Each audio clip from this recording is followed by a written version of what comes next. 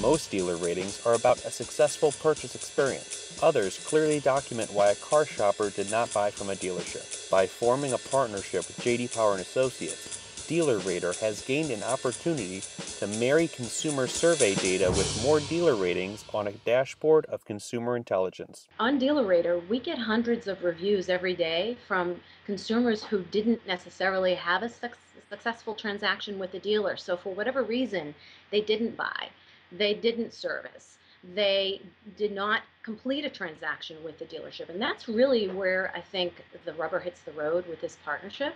There really has never been a marrying of that information within any kind of platform where the feedback from consumers who weren't able to have a successful transaction has been parsed back and pulled in and analyzed.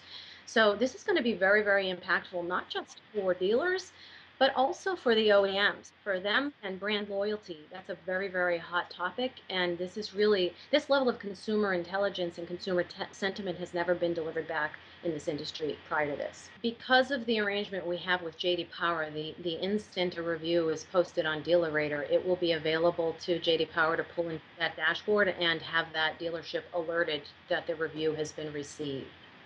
So I think it's pretty common as far as customer satisfaction goes that the sooner you can address a consumer concern or a customer complaint, the more likely you are to be able to turn that situation around to the benefit of the business. So having dealers made aware right away, especially on the negative side of feedback from their consumers, so that they can use this for really what it should be. For surveys and feedback are a way for any dealership principal or general manager to keep their thumb on the pulse of what's really going on inside their dealership and respond and react and rectify when something might not have happened as they wished.